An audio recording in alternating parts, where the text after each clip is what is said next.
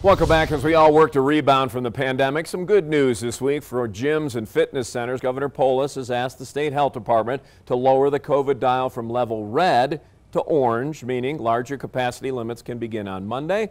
Let's rejoin Andy Cohen again live this afternoon, hearing from personal trainers at one Colorado Springs gym about the change and this positive news here. Andy?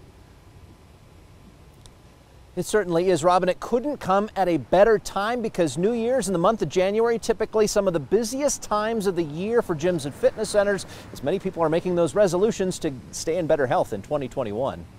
It's been almost 5 weeks since fitness centers in El Paso County had to lower their capacity to 10% under level red COVID restrictions.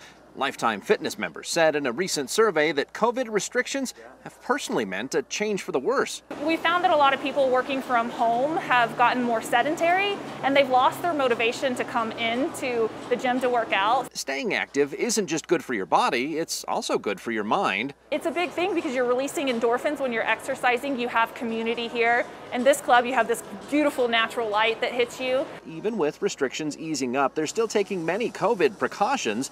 Members must have their temperature checked as they walked in. Masks are mandatory. Barriers separate workout areas, and group classes are smaller, require reservations, and are held in a larger space. We're hoping that we'll still get people to come in. Maybe they'll be a little less afraid, seeing the extent that we've gone to try to keep them safe, and knowing that exercise does boost the immune system. Sticking to New Year's resolutions takes accountability, so Lifetime has changed up its annual commitment day so that members can keep those promises to themselves, whether visiting the gym or working out at home. This year we are going more virtual, so the members do have the option to choose like a movement program, a virtual 5K, cycling, get so many miles in the month, and they're having to go in and hold themselves accountable by logging these exercises.